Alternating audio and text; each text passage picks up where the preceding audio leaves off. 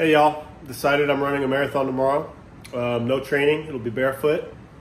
So it's time to carbo load.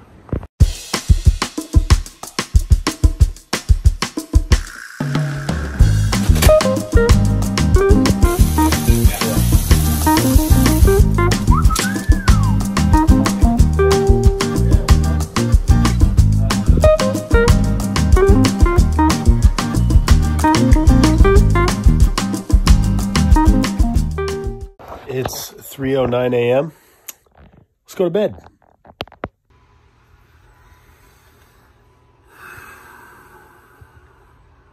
It's 10 o'clock.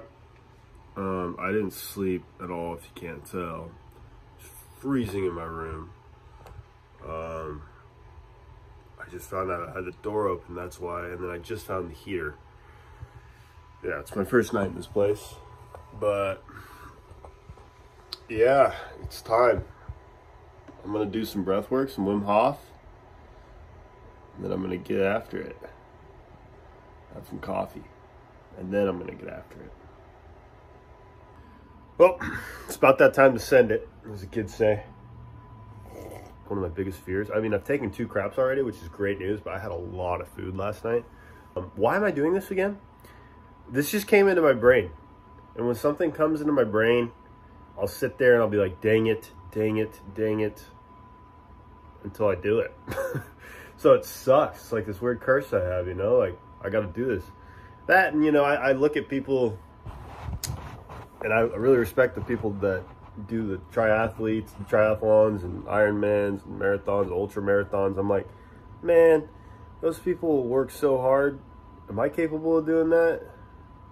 I don't know. So I'm going to figure that out today. I'm really scared. Yeah. This is gonna hurt. I'm gonna be screwed for a week. The biggest fear, honestly, though, is Strava turning off and me not knowing how far I went. That's my biggest fear. All right, cheers, y'all. There's me. Yeah, I don't want to check like my distance or my pace. I'm just moving along slow. Probably won't pull my phone out for a while now. I've probably been in it for about 10 minutes. So maybe 1 mile. Body feels okay for now. It's gonna be a long day. It'll be a long day. Oh no, someone's making me stop. Shoot. I'll check it later.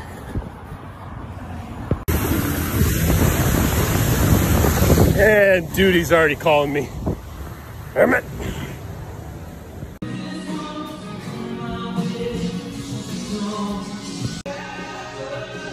I'm on 2.6 miles. 1/10 of the way there. I'm dying. Dang it. I've only ran 6 miles. It's been about an hour. It's gonna be a long day. Pace is like 9 minutes, 16 seconds. I'm gonna get some caffeine. I haven't had any water yet. Oh boy, this might be the longest day of my life.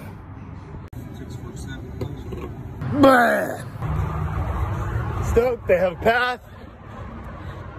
I'm gonna run on a bridge. And back the other way, all right, yeah. That's a restaurant up there. Usually spins around in circles. I think they're closed, but I'm gonna ask them like, yo, if I finish this marathon, you wanna treat me for Thanksgiving? Huh? Doubt it. Worth a try.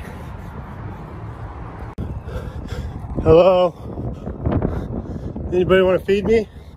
I finished a marathon. Running a marathon. Oh. Look at those gains. Oh boy. Anybody? No? Run, Forrest. Run, Forrest. Ghost town.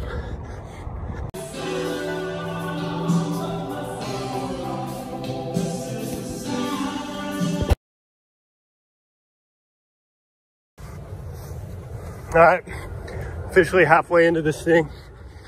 I just FaceTimed the last 20 minutes away. I hurt. Feet. It's actually hamstrings and like hip sockets right now that's kind of hurting the most. Brain's okay, intestines or whatever. I'm at a little bit under a 10-minute pace, which I don't really care about. I gotta finish this thing. I'm hoping to jog the whole thing at least. But if I have to walk, I'll walk. But we'll see. Hey, now I'm just talking just to kill time, you know, because, you know, maybe get myself out of my head of how bad I'm hurting right now. So my whole thing was, I really don't want to look up. I don't want to have expectations of how, you know, what I'm supposed to feel here or there. I'm just such a kinesthetic learner. I got to do it by myself and learn that way. Like I literally didn't look up, you know, pre-race things to do, what to eat. I'll tell you one thing, that drink I had earlier did not sit well. Little sips is probably the way. Yeah, I might get some salt though. I learned that from the bike trip.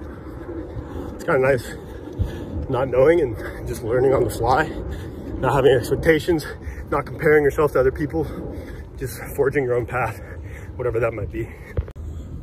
Oh, walking here. This is the hardest thing I've done in my life. Walking because I'm starting to feel the cramp coming on. So I gotta run. I gotta get to a store pretty quick and get some salt in me. Meant to get that yesterday. That was the one thing I was gonna do. Don't want to cramp up and have to quit, so I'm walking it out. Jeez. I think I'm at about 16 miles. So 10 more. 18 miles in. I'm cursing like a person with Tourette's. It hurts so bad. Just all in my legs, all in my brain, I guess. Oh my gosh. I'm almost at a 7-Eleven. I'm walking again. Oh. My pace is now over 10 minutes. But I guess 8 miles is nothing, baby. No. 8 miles to go. Popping a pickle, a banana, some ibuprofen. I'm dead. I'm dying. Oh my God. Have y'all ever had a foot orgasm? Because I'm having one right now on this grass. I might just go around in circles on this little patch right here. This feels so good. Oh. I found a decent flow. The last, I have no idea. Maybe it was the drug. I had a 5-hour energy. I swallowed pickle juice, had a couple bites of a pickle, a banana, and some electrolyte. I can do this. Did I cheat? Maybe. Hey.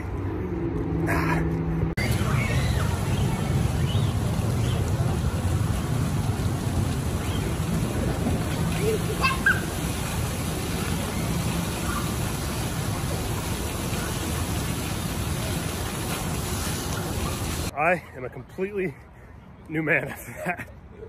Probably freaked some parents out, but whatever. I still don't know how much time I got left or how many miles I got, but yeah, I'm refreshed. I forget if I told you already, but it's actually 5 miles to go. This is gonna be hurting. I mean, that's still like an hour, this pace, but I think I got it.